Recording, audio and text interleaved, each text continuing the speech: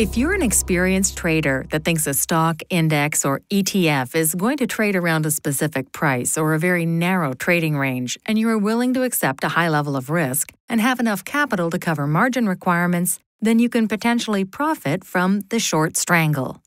The short strangle is created by simultaneously selling an out-of-the-money call and an out-of-the-money put, both with the same expiration date. You collect 2 premiums from the short strangle when you execute the trade. Assuming the combined value of both options drops over time, you can buy the call and put back to close the trade at a cheaper price to lock in a profit. Instead of buy low, sell high, with a short strangle, you're hoping to sell high and buy back lower.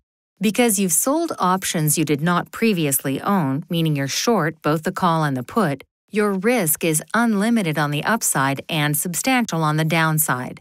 Should the stock make a big move either way before you exit the trade, you will incur a loss. Keep in mind, this is an advanced option strategy that requires margin and has high risk. Assume that XYZ is trading at $70 and you don't believe it's going to stray from that price for the next few weeks. So you short the 30-day 65 put 75 call strangle for a combined net credit of $3, which is really a total premium of $300 per short strangle.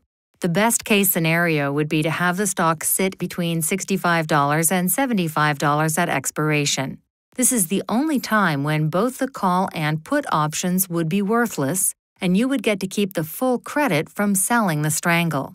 Many traders choose to buy to close both options prior to expiration to exit the trade.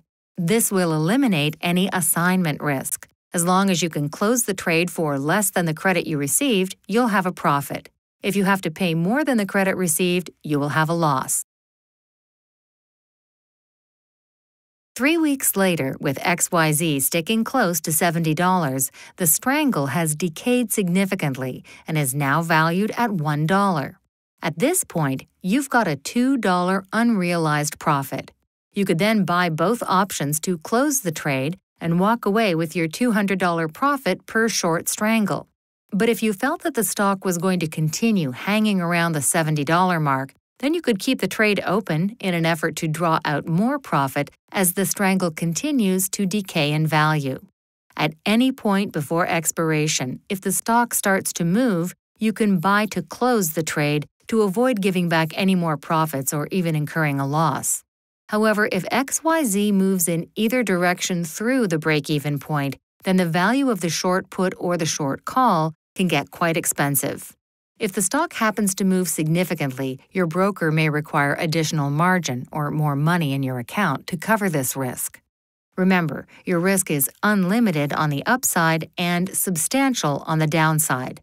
The closer the stock is to $70 at expiration, the better, as the out-of-the-money options will expire worthless. If, at expiration, XYZ closes lower at $58, then you can buy the put back to close the position for about $7, while the call expires worthless and you're left with a loss of about $4. If the stock closes at $85, then it would cost you about $10 to close the short call, leaving you a $7 loss or $700 per short strangle. At expiration, any in-the-money option is going to be worth its intrinsic value. If the stock is above $78 or below $62, you are facing a loss. The plan with trading a short strangle is to generate income from time decay. It is possible that one of these options sold will finish in the money and be subject to assignment unless the position is closed. Therefore, if assignment is not desirable, buy back your short positions prior to expiration. Keep in mind that implied volatility plays a big part with the short strangle. You want it to decrease so you can profit from both the call and the put. To learn more about the short strangle, volatility, and other strategies, visit the OIC website at optionseducation.org.